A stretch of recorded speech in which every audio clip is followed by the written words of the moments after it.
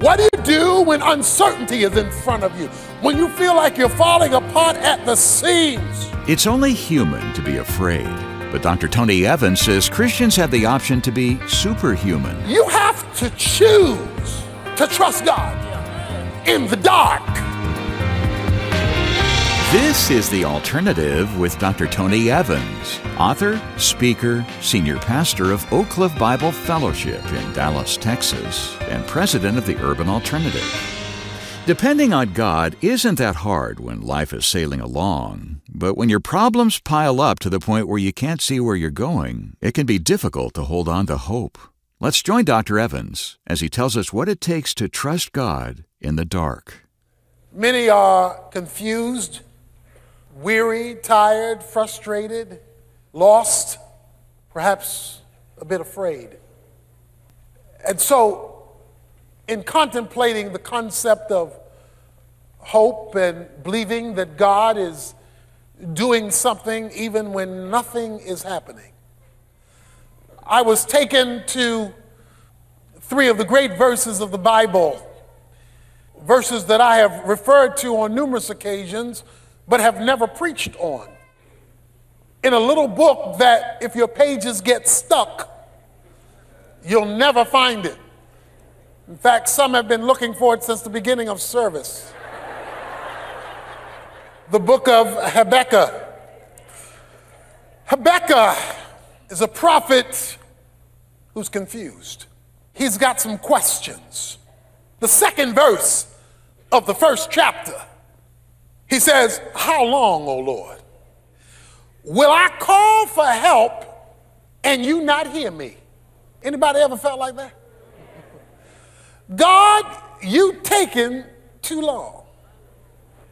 Now, you know if the preacher feels, he's a prophet, if the preacher feels God is taking too long, what the congregation must think. So, one problem that he's facing is God is taking too long to come through. Anybody ever feel God? God, I believe you stuff, but you're slow. Even the prophets struggled with the slowness of God. God was not only moving too slow, but his movements were very confusing. He couldn't make sense of it.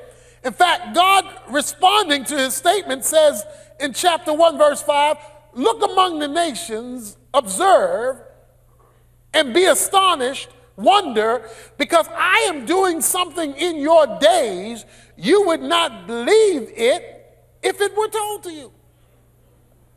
So, you're taking too long, and I can't figure you out.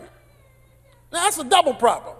One problem is God appearing to move too slow, and another problem is an inability to understand what he is doing because it seems so contradictory. In this particular prophecy, he was going to raise up an evil people called the Babylonians to discipline his people, which causes Habakkuk to say in verse 13, "Your eyes are too pure to approve of evil, and you cannot look on wickedness with favor. So why do you look in favor on those who deal treacherously? Why are you silent when the wicked swallow up those more righteous than they are?" In other words, it's not fair. I know I'm bad, but they worse. You're pure, but you using them more than you using me. It's not fair. So, you're taking too long. I can't figure out what you're doing, and a little bit I do know is not fair. So you're not the only one who thinks these thoughts about God. Now, it's hard to say it because you sound so unspiritual. You know, it's a lot easier to say, he's going to fix it. He's able. He's a wheel in the middle of a wheel. He's a Rose of Sharon. He's a bright morning star. He's balm in Gilead. It's a lot easier to say that. But when you by yourself and you're thinking your real thoughts, While you believe in him, while you know God is real, there are those times where you have to raise some real questions. Why are you moving so slow, taking so long? Why are you so confusing? I don't understand you. Because what you're doing contradicts what I know about you. Well, the good news is you're not alone. The prophets, he's not the only one, had to struggle with the methodology of God.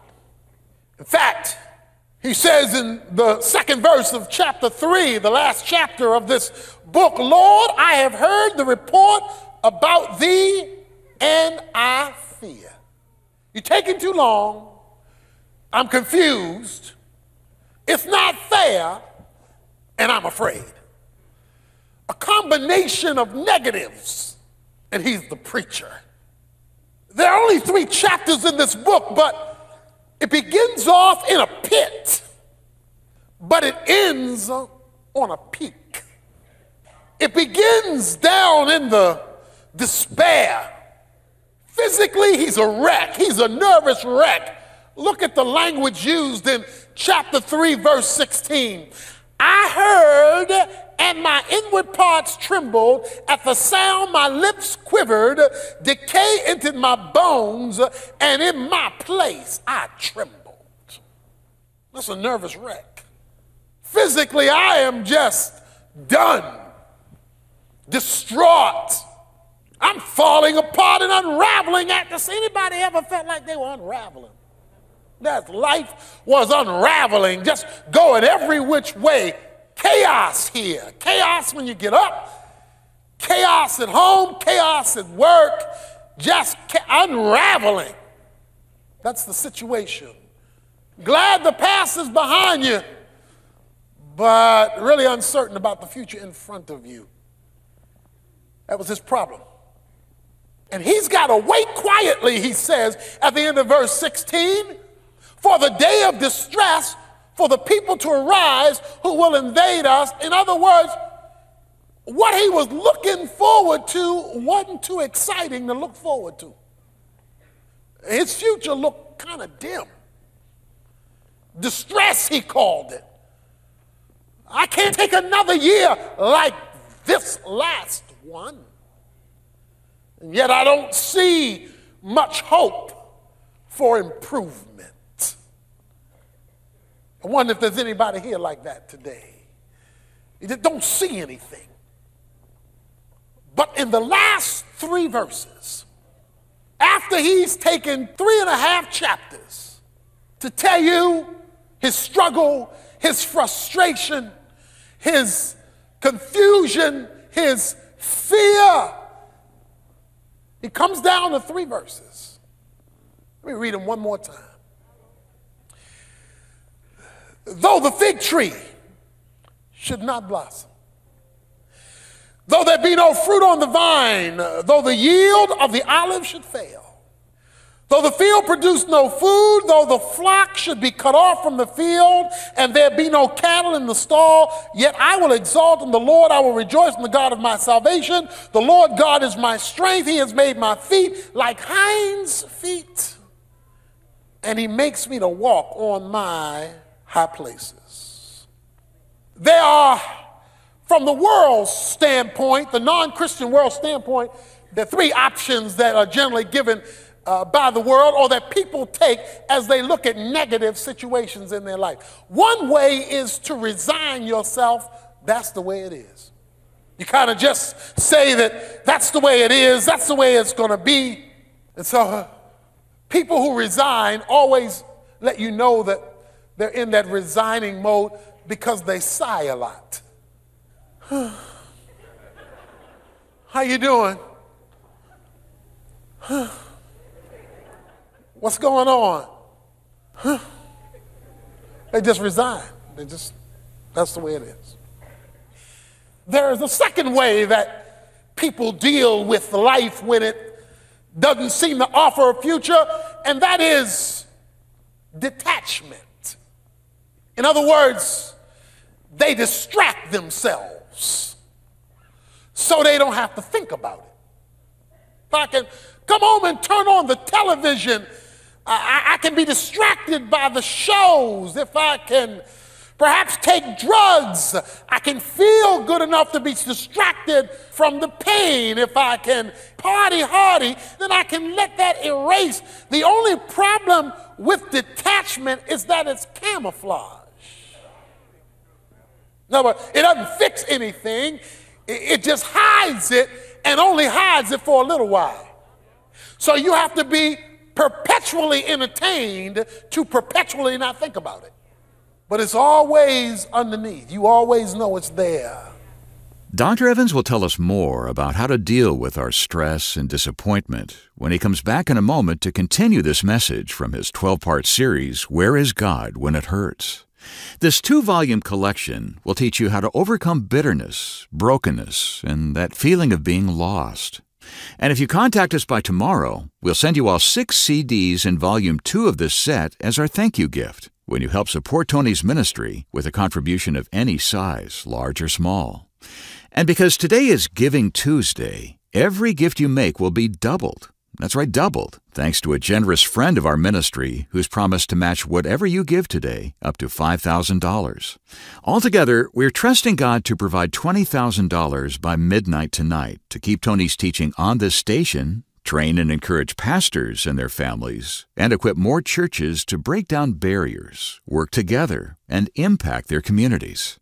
Giving Tuesday is traditionally a day to support what you believe in. So if you believe the alternative is touching lives, including your own, we really need your help. Please visit tonyevans.org by midnight tonight and let Tony know he can count on your support while this matching gift opportunity is still available. And then let us send you Volume 2 of Where is God When It Hurts as our way of saying thanks. Again, that's tonyevans.org, or let a member of our resource team help you by calling us day or night at 1-800-800-3222, 1-800-800-3222.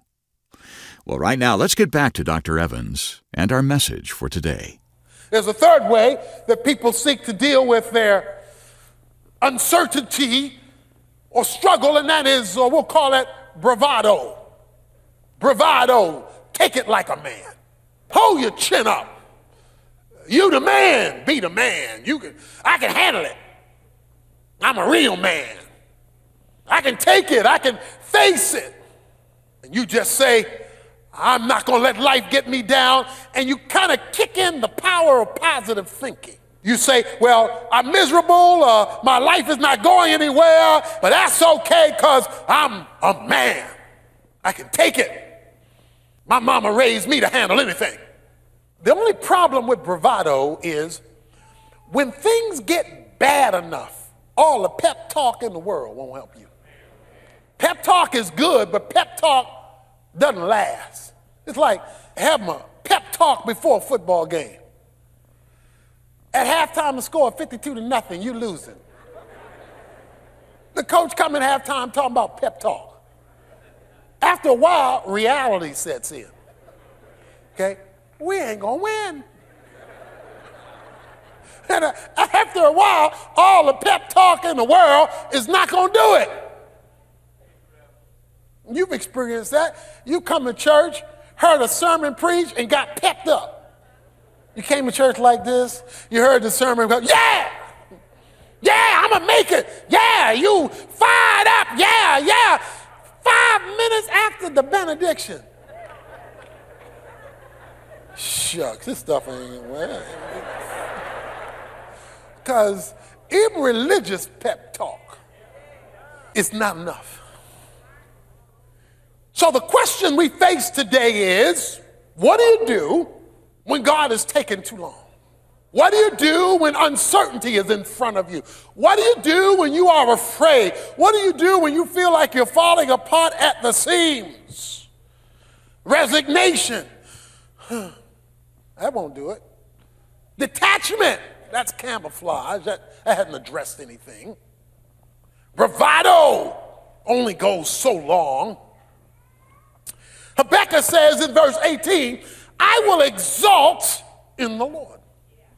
He says, even though I have my questions, even though I have my confusion, even though I don't see solution number one in sight, and even though God does not make sense, rather than pretend that nothing is wrong, I am going to exalt in the Lord.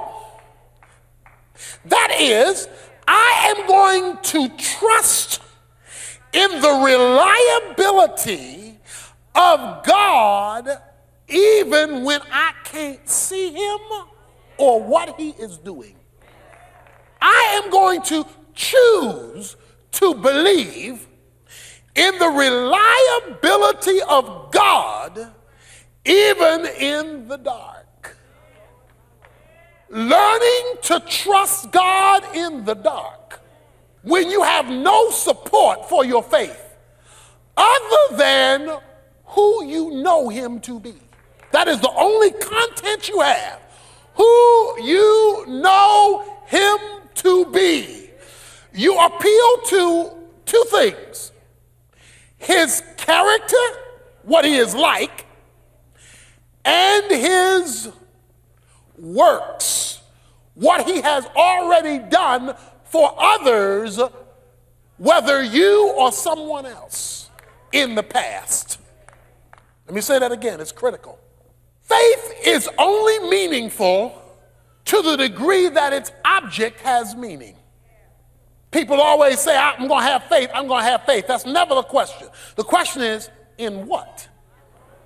What is the object of faith? To believe is a meaningless term until you tell me what you are believing.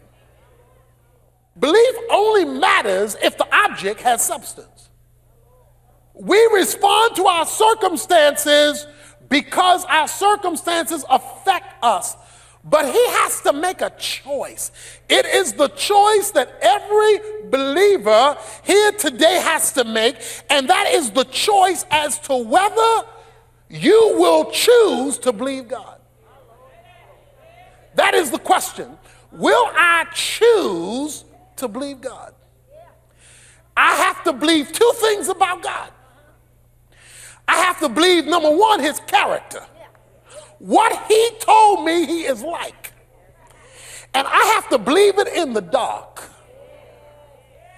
I can't see it. I don't feel it. But since he can't lie, it must be true. You've got to know that you can count on his character. But then you got to believe something else. You got to believe his works. That's another reason why you need to know the Bible, because you got to know what he did yesterday. You see, you got to know what he did yesterday. Habakkuk spends verses 3 through verse 15 rehearsing what God did yesterday of chapter 3. He talks about, he alludes to the Red Sea. He alludes to David killing Goliath. He alludes to all of these historical things. Why do you need to know what God did yesterday? Why is it important for you to know what he did in the past, in the Bible, in the life of your mama, in your friend's life? Why do you need testimonies? Because of this. He is the same yesterday, today, and forever. The reason why you've got to know what he did is because what he did, he can still do. Because he does not change. We call it the immutability of God. His methods vary, but his abilities don't. Look at chapter 2, verse 20. You've all read it. It was said, spoken here this morning. But the Lord is in his holy temple. Let all the earth be silent before him. That means shut up. Be silent, that means be quiet. All right? The Lord is in his holy temple. Let all the earth be quiet. Now, to understand it, you got the verses before it talks about dumb idols that people look to for solutions. They can't speak, they can't talk. You have to set them up, break them down, and they are dumb. But the Lord is in his holy temple. let all the earth, that's you and me, we on the earth, let all the earth be silent before him. Now, why do you need to know that? When you can't figure it out, don't get a headache over it. When you can't solve it, don't stay up all night trying to figure it out. God knows how to tell you what he wants you to know. And if he's not informed you of anything more than he has informed you of, you go to sleep. And stop fussing, cussing, and complaining, and be silent before the Lord. In other words, let him do what he's going to do. Leave God alone. He is not a dumb idol. He is not a lifeless being. The Lord is in his holy temple. Let the earth be silent. What do you do in a temple? You worship. Look, in your confusion, you worship. In your lack of clarity, you worship. In your emptiness, you worship. In your despair, you worship. You simply say, Lord, all I can do is adore you in your temple because I have no explanation for anything that's going on right now. None. The Lord is in his holy temple. Let all the earth be silent before him. And so he calls for an act of faith. You remember Peter. Peter said, Lord, let me walk on water. I want to walk on water. You walking on water? I want to walk on water. And Jesus bid him come. He said, come on, Peter. Peter stepped out the boat. That's risky. It's a storm on a sea. He steps out and walks on water. Peter is walking on top of a storm. But the Bible says he began to be distracted by the winds and the waves around him. He got distracted. In other words, he began to focus on the circumstances. When he took his eyes off the Lord and began to focus on the situation, he says to himself, you fool. What are you doing out here walking on water? Now, until he began to talk to himself, he was doing fine. As long as he was talking to Jesus, he was walking on water. But the moment he started looking at how bad his situation was, the Bible says, and he began to sink. And you will sink every time when you focus on your circumstances and not focused on your solution. You're not focused on the Lord. He began to sink. And then it dawned on him, if I don't change my focus, I'm going to keep going down. Yeah. And then the Bible says, he looked up and said, Lord, save me. When he changed his focus back to what got him started in the first place, he began to walk on water again. Are you tired of going down? You get up on Sunday, but you going down on Monday.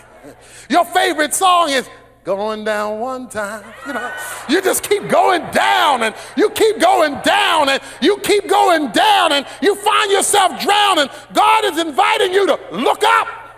Keep your eyes on him. I may not get rid of the storm, but you'll be walking on it. It won't be walking on you.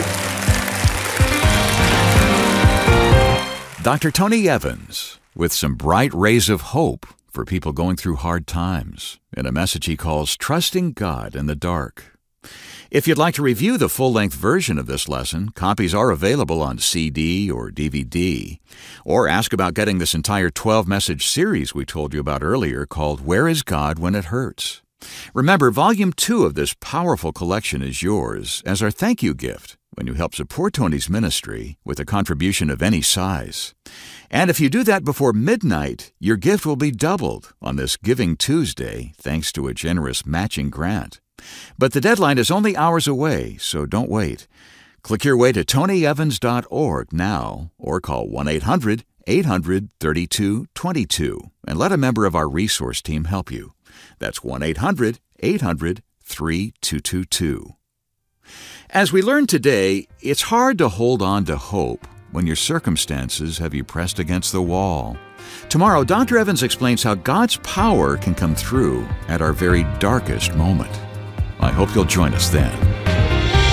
The Alternative with Dr. Tony Evans is brought to you by the Urban Alternative and is made possible by the generous contributions of listeners like you.